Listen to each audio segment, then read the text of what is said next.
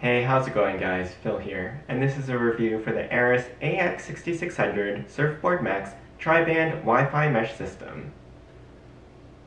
Thank you to Best Buy for sending me this product for free to try. The Arris Surfboard Max Mesh System comes in two versions. There's the W122 model, which includes a primary router and plug-in satellite node, and W121 model, which is simply a 2-pack of routers. You can also purchase the router in single packs, though oddly, the satellite cannot be purchased separately on its own. The maximum number of nodes you can mesh together in this system is 3, as long as one of them is a router. The routers each come with a wall adapter, and each set comes with an Ethernet cable. The router measures 7.5 inches tall with a 4-inch diameter. It has rubber feet on the bottom of its metallic base to prevent the unit from sliding. Just above the metal base, this clear section is the LED status ring, and at the top and back are vents for heat dissipation. You'll notice that there are no external antennas on this router. On the bottom are the inputs for power, LAN, and WAN marked in yellow, which you'll connect to your broadband modem, and reset pinhole.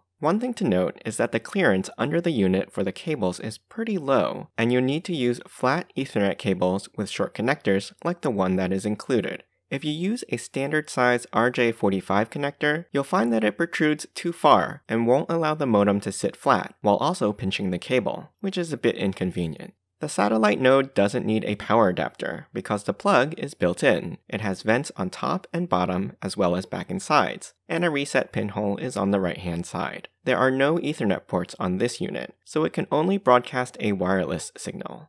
In order to set up the mesh system, you'll need to download and install the Surfboard Central mobile app on an Android or iOS mobile device. Then create an Arris account if you don't already have one. Unfortunately, there's no web interface for app-free setup. In the app, you'll follow the on-screen prompts to set up the router. The Arris Surfboard Max uses a tri-band system with a dedicated wireless backhaul channel. The 2-node system covers up to 5,500 square feet, but is expandable by adding one additional node, as the system maxes out at 3 nodes. That means one of these units can't be used. If you want wired Ethernet ports at each access point, then I recommend using routers as the child nodes, which would give you 2 Ethernet uplinks per node, while the plug-in satellite would only support wireless connections. In a side-by-side comparison of network speed, I was surprised to find that the download speeds of the Arris compared to my previous Wi-Fi 6 network was consistently almost 50% faster for downloads.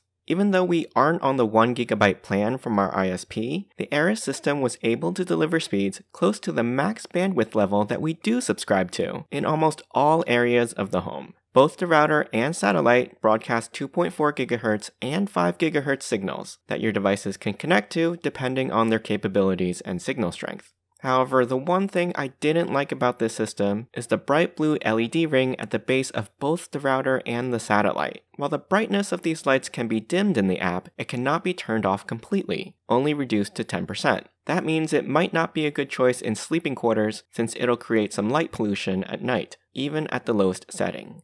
The app interface is clean and simple though, and offers more advanced setup features like UPnP, port forwarding, DNS configuration, and IP reservation. You can also test or check your download and upload speeds, set up a guest Wi-Fi network, and enable parental controls, like blocking internet access on a schedule or on demand for specific devices. There are even integrated features like Amazon's frustration-free setup, which saves your Wi-Fi login information to the cloud for fast and convenient setup of new devices purchased through your Amazon account, and a couple of Alexa voice commands for enabling a Wi-Fi guest network or verifying the status of your internet connection.